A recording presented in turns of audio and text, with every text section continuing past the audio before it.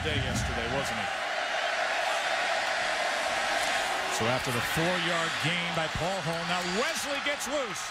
Ed Wesley crosses midfield for a big gainer down to the 45-yard line.